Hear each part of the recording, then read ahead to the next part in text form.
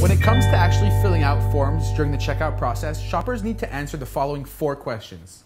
What am I being asked? In what form am I supposed to provide the information? Where can I locate the necessary information? Why are they asking me these questions? Let's look at each one of these in turn, starting with, what am I being asked? If you've ever tried to fill out a form and come across a question you don't understand, you know how frustrating that can be. You'd be happy to answer if you only knew what the question meant. For example, what if there's an abbreviation in the form that you're not familiar with?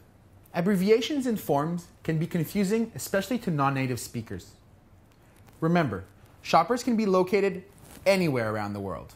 So why would you want to write Q, T, Y when some shoppers may not understand? It's just as easy to write the word out in long form. Another thing to look out for, besides acronyms and short forms, is the use of terminology that's only familiar to people who work in your business or who are technically inclined. For instance, people who regularly shop online will be used to supplying the security code found on the back of their credit cards. If you ask for their CSC or their CVV2, they'll be happy to supply it. However, many buyers will have no idea what you're talking about. They'll just be confused. You want to remove that moment of confusion entirely. Why not simply ask for the security code? Explain where it is, and include an image. That turns a puzzling question and a moment when your customer could leave your site to an easy-to-answer question. To avoid customer confusion all through your checkout process, just read through the questions one by one and ask yourself, will all my customers understand what is asked of them? If not, make the necessary changes. The second question was, in what format am I supposed to provide the info? A classic case is when a site asks for a telephone number and just provides one field. Should the shopper write the number with the country code? Or maybe without it? Will the phone number be rejected if it's written without spaces? Or maybe the area code was supposed to be in brackets? There are so many possibilities. It's easy to see how a shopper would get frustrated and just give up. Again, the remedy is easy. Instead of asking for just a telephone number, give an example of how you want it written. Another option is to have a separate field for the area code and a field for the number itself. Optimally, you could program the field so that it would accept and record any phone number in any form. Even so, it's helpful to provide an example so that the customer can answer confidently. This isn't only true for telephone numbers. It holds true for any other field that the shopper has to fill in, such as a password or a credit card number. If the password has to be a minimum of 6 characters and one has to be a digit, why not say so in the form, in the beginning, rather than letting your shopper get it wrong and only then telling them what the rules are for each and every field? For each and every field the shopper fills out, they should know the answer to the question, in what format am I supposed to provide the info? The next question is, where can I locate the necessary information? Is there a coupon code or a gift card? Why not provide an image with the coupon code circled, that credit card security code we mentioned? Provide an image showing exactly where to find it. Even better, do it without the customer having to click on anything. Whenever you ask for any sort of model number, invoice number, discount code, or anything else, let the shopper know where he or she can find it. Don't make them work hard. So we've covered the first 3 questions. What am I being asked? In what format am I supposed to provide the info? And where can I locate the necessary information?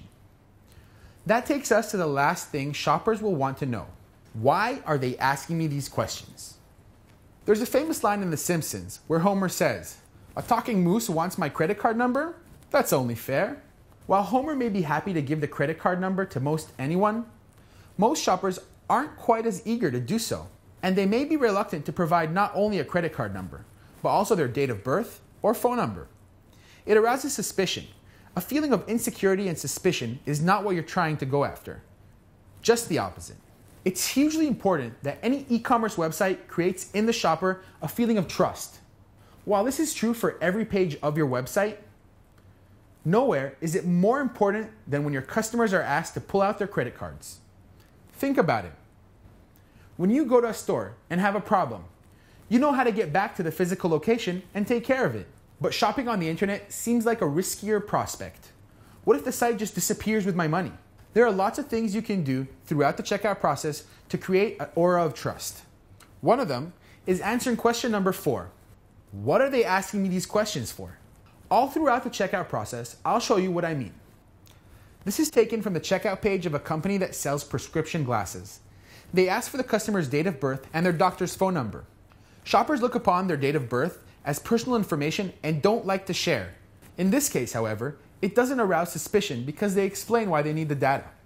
Research shows that shoppers are willing to provide the information as long as there's an explanation why the info is needed. Here's another example.